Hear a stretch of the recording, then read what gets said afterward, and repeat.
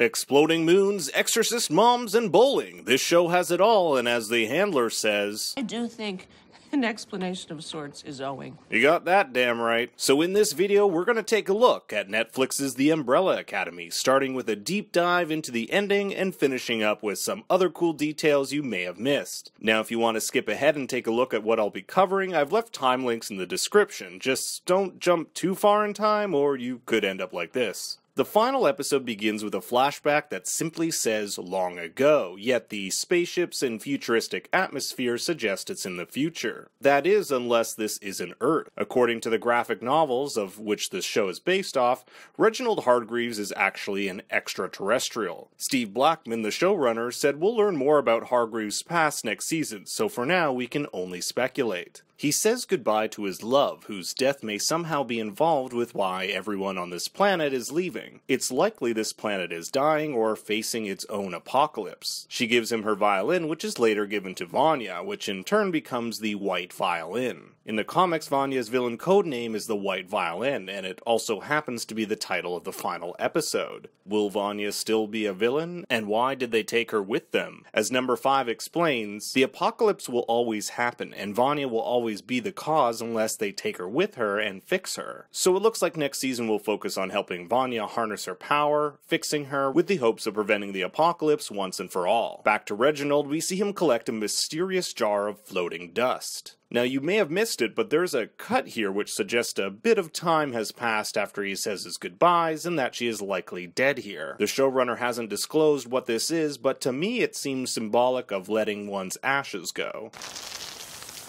Probably would have been better with some wind. Perhaps it is her spirit being set unto the universe, and how cool would it be if there were 43 of those floating sprites in there, the same amount of children who miraculously were born that fateful day in October of 1989. Reginald is suddenly in 1928 Earth with no money to his name. You can see he's taking a ship on 3rd class. Mr. Dawson is joining us from the 3rd class. If he is indeed from another planet with more advanced technology, he likely used this to his advantage on Earth to become the billionaire that he is, creating breakthroughs in biology like Pogo or technology like Robot Mom. It's when he arrives in the new city that he buys an umbrella shop, which will later become the Umbrella Academy. And there's great juxtaposition with the founding of the Academy followed by Vanya completely destroying it. Vanya was locked in what's known as an anechoic chamber, a chamber devoid of any sound. Since her power relies on harnessing sound and converting it into energy, this is the perfect cell for her. But what Reginald and the others didn't take into account was that the anechoic chambers are said to be so quiet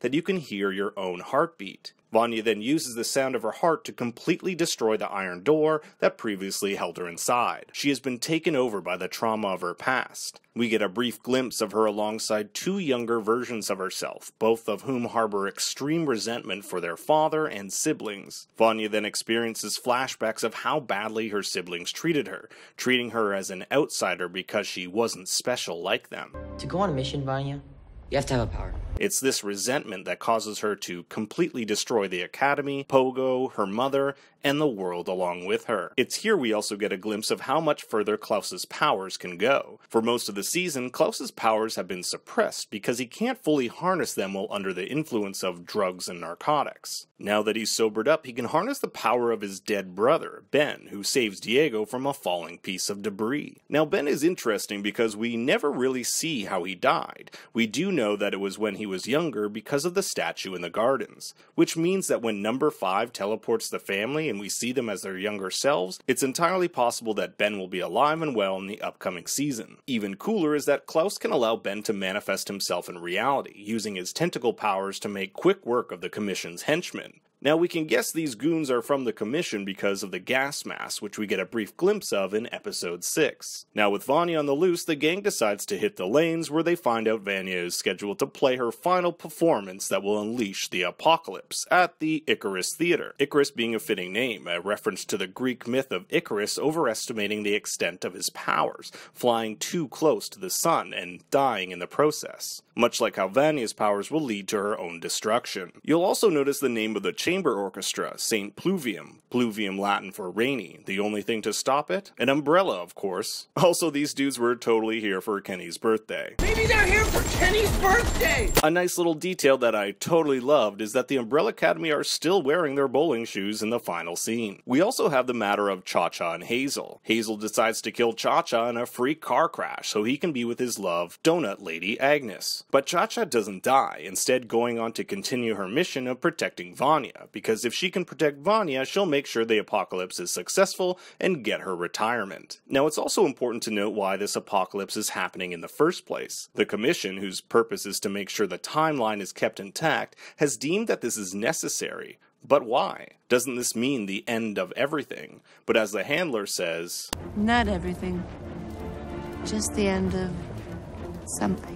So we never really get a solid answer on that. Hazel rushes back to Agnes and immediately kills the handler without any words. Not like the handler would care anyway, since back in episode 5, when number 5 has a gun pointed at her, she says she'll just be replaced by another. So next season we can probably expect a new foe from the Commission. But Hazel isn't going in without a backup plan. He has a briefcase hidden in the air duct just like he did in episode 2. This briefcase will allow him and Agnes to warp just moments before the apocalypse. Whether or not they've gone to live happily ever after or will appear next season is still unknown. Cha-Cha, on the other hand, has a final battle with Diego, and it's fitting it's with him because Diego learned Cha-Cha was the one who pulled the trigger on his love, Detective Eudora Patch. But with Cha-Cha's life in his hands, he decides to spare her, thinking of Eudora, who he loved because she always saw the good in people, that people can change. But it's kinda all for naught since she just dies a minute later anyway. You can also see her likely attempting to call the Commission, who isn't answering. I'm sorry, Michael's not here right now. And finally, we have the climactic battle between Vanya and the other members of the Umbrella Academy. They decide to all attack her at the same time in the hopes of knocking her out of her trance. Allison is the only one who's successful and aims the gun at her head, but instead of shooting her, she aims off to the side. Because Vanya's powers are reliant on sound, the gun blast causes her to release all her energy upward to the moon, which consequently crumbles and rains apocalyptic rock on Earth. And with nowhere to go, number 5 suggests he transport them all through time, which actually works.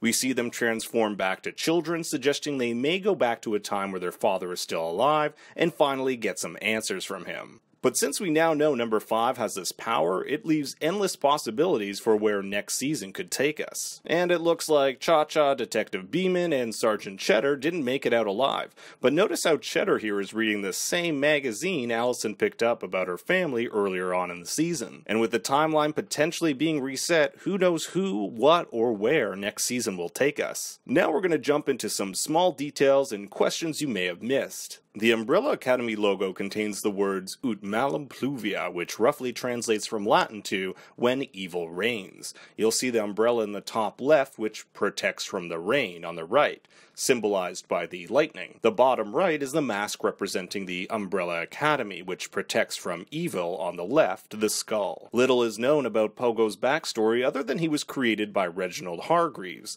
In episode 1, Pogo tells the family that Reginald made him who he was today, and he would forever be in his debt. My guess is that there's a link between Pogo and the serum which Hargreaves used to save Luther after the biological attack. After all, when Luther offers to give his blood to Allison, Pogo says Luther can't because he has more in common with his blood than with humans. Number 5's story is one of the more interesting. In defiance of his father, he traveled through time and accidentally stumbled on the apocalypse and couldn't get back. There he toiled for years until saved by the handler, who allowed him to travel via the briefcases in exchange for completing hits. This allowed him time to work on his calculations until he was ready to travel back. But his calculations were wrong and he came back as a kid, but with the knowledge of the decades he spent in solitude. One of the more interesting aspects of number 5 was when he was tasked to kill President John F. Kennedy. In fact, that's exactly what he was tasked to do right before he conjured the temporal portal, which brought him back in episode 1. But did he go through with it? If you play back the scene, you'll notice the gunshot sound occurs after he's made his way through the portal. So no, in this timeline, he did not. Shots appeared to have come from a grassy knoll